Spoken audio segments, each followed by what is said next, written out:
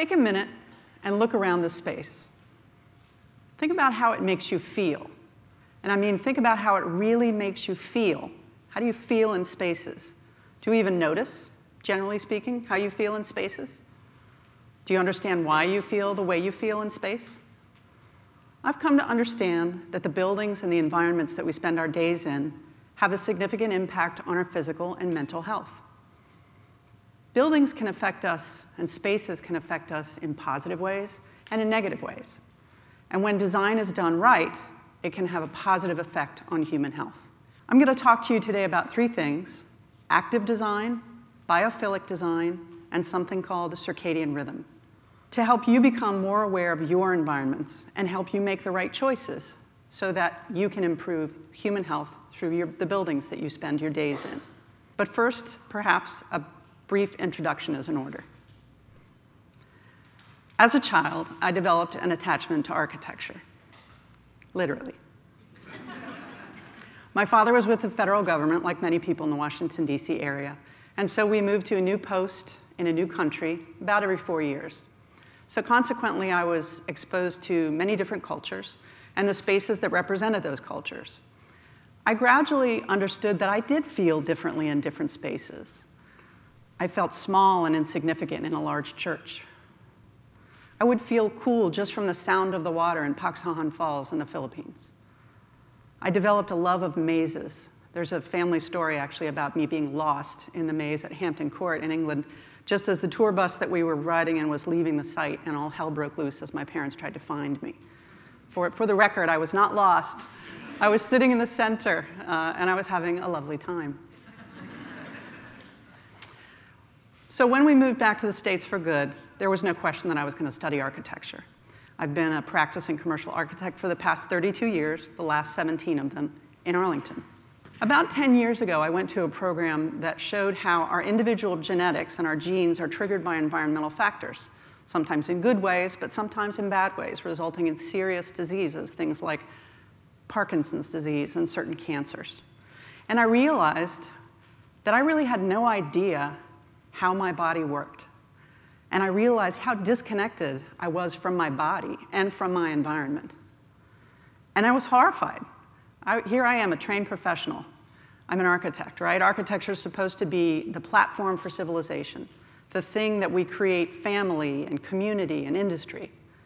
And I didn't know if the buildings that I was designing, schools and grocery stores and even health clinics, were having a positive effect or a negative effect on the people that were using them.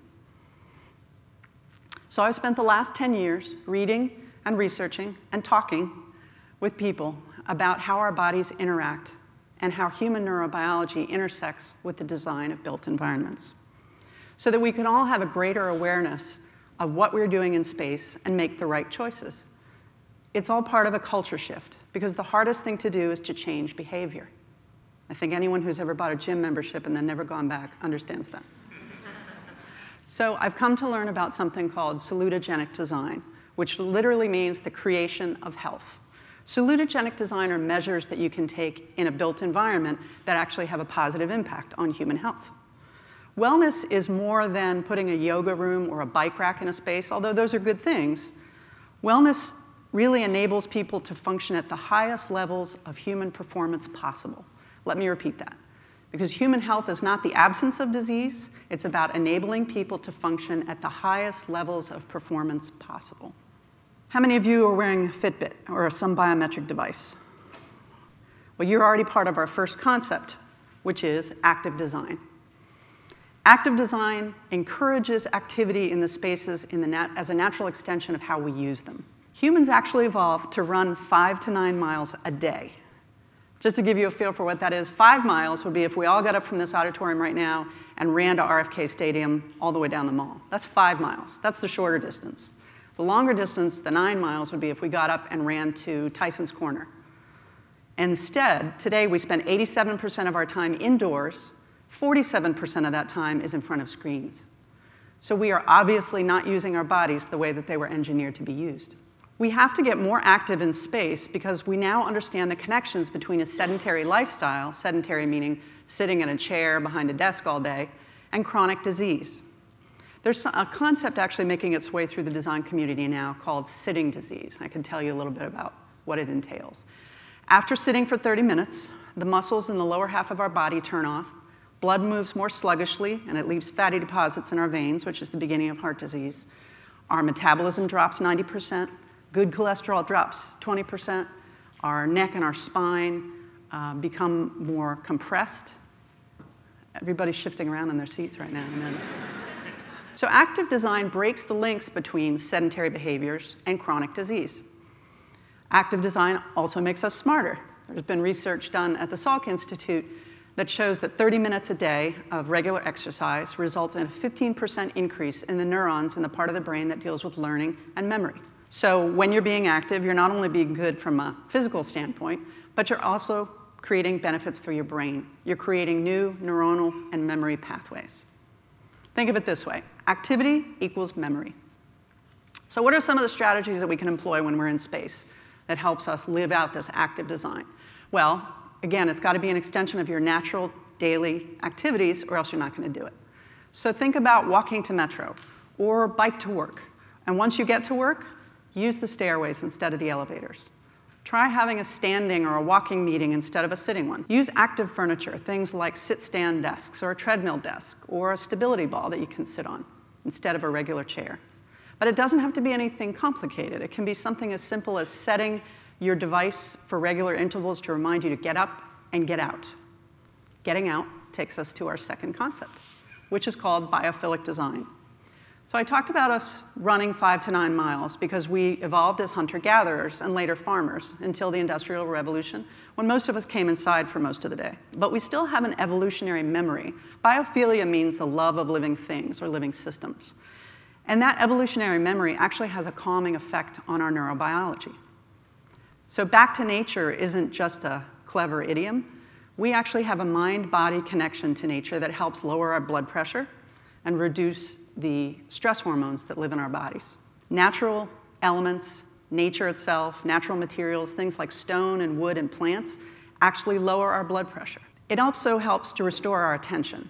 So think about it this way. There are times when I'm working on a problem and I'll be so focused and concentrated on that problem that I'll be working and working and working. And I realize at a certain point that I stop making progress. I get crabby, I get irritable, patience shrinks, and I realize that I'm wrapped around the axle and I'm going nowhere fast. And the solution to that is to get up and leave the problem, and in the best case, to go outside into nature. Nature allows us to calm the static in our minds. Nature helps us to relax. Nature allows things to float back into our consciousness in ways that actually help to solve the problem. It's called unconscious processing. So your brain keeps processing even if you're not sitting in front of that problem, beating your head on the wall. It's the thing that accounts for all the aha moments you've ever had in the shower. So how do we address biophilia in space? Well, bring the outdoors in. It's pretty simple. Look for ways to put plants in the space that you occupy. Make sure that you have a view to nature. And we know that it doesn't even have to be a real view of nature. If there's a life-size photograph in your area, it has the same beneficial impact on your health as looking out a window. And easiest to employ, go outside. Get up, go outside, even if it's only for 5 minutes. It restores your attention and restores your energy. How many of us are outside only long enough to go from our house to our car and our car to our office and then reverse it at the end of the day? And how many times do you come out at the end of the day and realize it's been a gorgeous day and you've missed the whole thing? That happens to me all the time. Which brings us to one of the best reasons to go outside, circadian rhythm. The most important act in nature is the sun's progress across the sky. Because of the way that our bodies and our brains are wired, it tells our bodies what to do. It creates something called circadian rhythms for our bodies. Circadian rhythms regulate the stability in our body systems. And we have an internal clock in our brain that helps to drive them. And that circadian rhythm, that internal clock, is governed by the sun.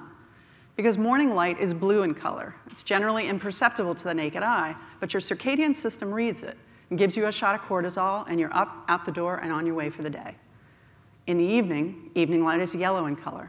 Your body knows and starts winding down, starts preparing you for rest and relaxation, and releases the hormone melatonin, which helps you sleep. So when we're indoors, in a space like this, with no natural light, what's it telling our bodies? We're not getting the signals that we need in order to function correctly. But why does that matter? Well, it matters because we now understand that there's a link between circadian rhythm disruption and chronic disease. Things you might not imagine, things like high blood pressure, obesity, diabetes, mood disorders, depression. These are my parents. My mother would kill me if she knew that I had this photograph of her up. So we'll just keep it to ourselves. They've been married for 63 years, and my dad turned 89 last July. He is a great guy. He's very warm, engaging. He's ridiculously silly for a man of his age.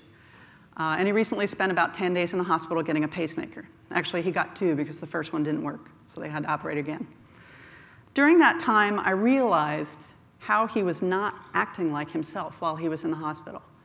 He wouldn't follow directions. He was alternately confused or angry. He was ornery, and it's just not like his temperament. After he was well enough to be released, they released him to a nursing home so he could build up his strength and stamina before going home. So I thought I would try an experiment while he was there. And every morning and every afternoon, I took him outside in his wheelchair, and we just sat and talked. Very shortly, within a matter of days, I noticed his normal, sunny, no pun intended, personality coming back. He was himself again. His memory got better. His body's circadian rhythms were coming back. They were resetting themselves, and his body was back to the normal rhythms that it was used to. He was able to spend that time outside, and his body was able to get the signs that it was looking for from the sun.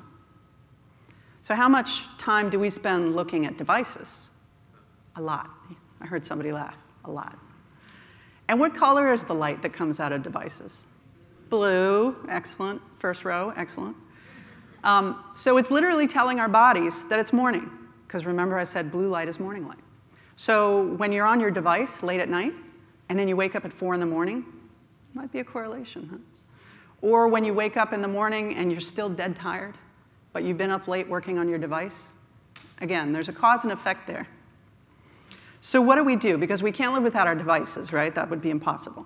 How do we live with our devices and live this crazy lifestyle that we have without disrupting our circadian rhythms and our sleep patterns? Well, there are some things that we can do. We talked about having access to natural daylight. And it works whether you're in a space or outside. Any access to natural daylight helps your body keep up with where it is in the day and what it's supposed to be doing. There are apps out there as well that help you calibrate the color temperature of your device screens. I use one called Flux, which is f.lux. You can Google it, it's online, it's free, and it works on a number of different platforms. And then most importantly, get off our devices. We need to get off, and that means no TV either, for a few hours before we go to sleep, so that our bodies can start to turn themselves off and prepare for rest. So I want to leave you with an example of what's happening right now, actually in an Arlington school nearby, where they're actually incorporating and starting to design in some of these salutogenic measures. Some of you have probably heard of LEED building certification, which is something that seeks to improve environmental sustainability in buildings. There's also now a WELL building certification, which seeks to improve human health through the built environment by paying attention to the whole body. I have a coworker whose son goes to Oak Ridge. It's the most adorable picture. And so she came to us and said, you know, there's a wellness council that's been started at Oak Ridge. It was started in 2014 by the Arlington County Public School System. And the idea was that this would be a pilot council so that if it worked, it would be ported to other schools and every school would have its own wellness council. So she said, do you think we could take a look at Oak Ridge and see what their physical plant looks like? And I said, sure. So my office sat down, we did a brainstorm, a pro bono well building assessment, and looked at things that they could incorporate now for very little money and things that they could work toward in the future. And they've started to incorporate them. So the Wellness Council started a GoFundMe site, and with the money that they raised there, it was matched by the PTA, and they were able to start by buying some furniture that helped get the kids a little bit more active in their classrooms.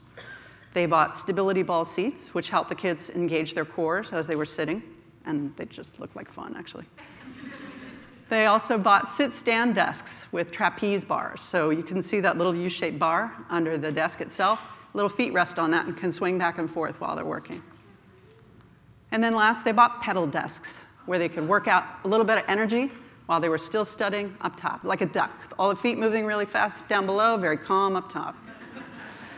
The good news, even though this is just a first step, it's been a great success. You figured the kids would like it because it was something new. We also have a novelty neuron in our brains, so the kids are noticing that. But the teachers like it too. The teachers say it's been a great thing for their classroom. So much so that they're actually taking the furniture and they're moving it from class to class so that each class can have a try. The great thing is that the kids are starting to make connections between their behaviors and their health and understand that there's a connection there. Okay, so now you know. That's it. That's the secret. Now you can put these practices into your life, and you can become part of a culture change, because culture change, remember, is the hardest part. Talk to your family, talk to your coworkers, talk to any children that are in your lives, and talk to them about some of these measures. They're pretty simple, right? And after all, we teach our kids to look both ways before they cross the street, to wash their hands before eating, and to brush their teeth twice a day. If each of us here just remembers these 3 things, to get more active as a natural extension of your day, to find restoration in nature, and to get exposed to daylight, then we'll each be making a huge step forward in our own health, our community's health, and the health of our world. And so that some kid sitting in a maze somewhere, or near a waterfall, or even in their own backyard, starts to make the connections between their body, their environment, and their wellness. Thank you.